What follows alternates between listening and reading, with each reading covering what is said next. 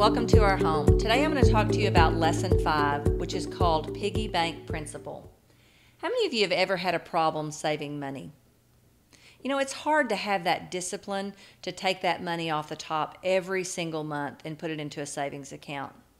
Matter of fact, how many of you probably have what my husband likes to call the disease called DMD disease, the disappearing money disease? It seems like every time we had money, it would poof, disappear. And he liked to call that the disappearing money disease. In reality, if you think about it, I know people that have worked their whole life that have never been able to save enough money to retire on. And let's face it, there's going to be a point in time in all of our lives that we either don't want to do what we're doing or we physically won't be able to do what we're doing. And we're going to need money coming in, money that's been put away somewhere, or money that's coming from somewhere that's going to fund that lifestyle. And so it is difficult to save money. We all seem to struggle with that, having the discipline to do that or take that money off the top. So what if we had a way that you could have someone else do that savings for you?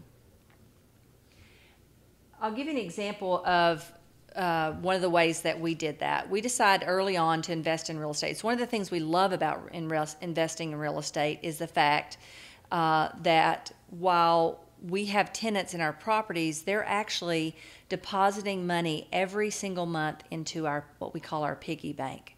And so there is a way to have a savings account where you're not the one that's having to have the discipline to do it. One of our very first properties that we bought very early on was at 902 Hickory.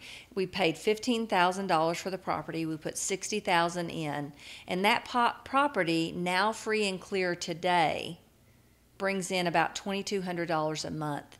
And so that was a way for us to have a forced savings back in 1993 that would bring us an income today of $2,200 a month. And cute story, my husband got in the mail the other day a notice that said, if you take your Social Security by the age of 62, we'll pay you $1,300 a month. And so that was kind of the government's way, I guess, of saving for us all those years. And so that's a perfect example of even them taking money out of the money he made all these years. It was still only going to be $1,300 a month. And yet us buying one property back in 1993 is throwing us off $2,200 a month. So there are ways for you to have what we call a forced savings, or someone else to be depositing money into your piggy bank every single month. And again, that's one of the reasons we love real estate investing, is because that's what happens.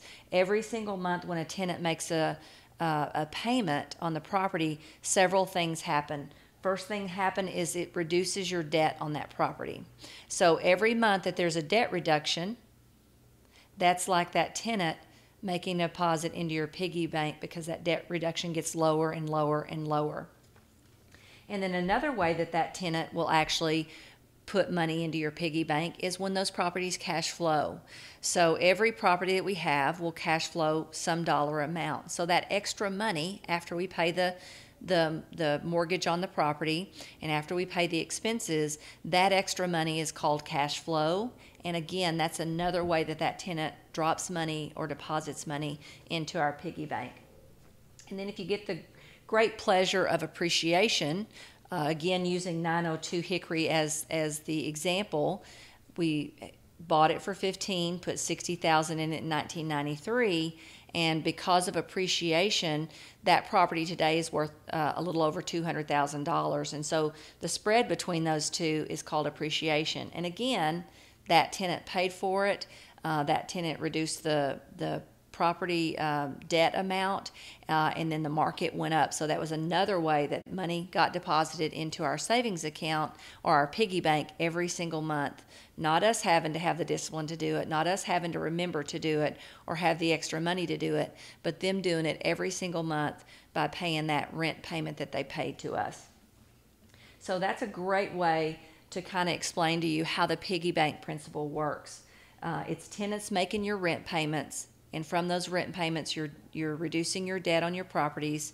You've got some cash flow left over, and then when appreciation comes in, it's icing on the cake. And so it's a forced savings plan.